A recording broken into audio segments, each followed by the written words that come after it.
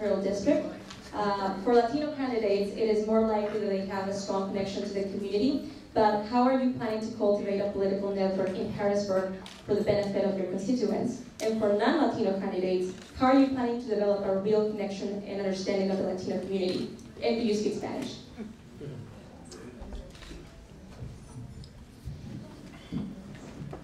I'd like to go back to the last question. You know, when reapportionment happened, the Latinos were taken out of my district. Did you know that?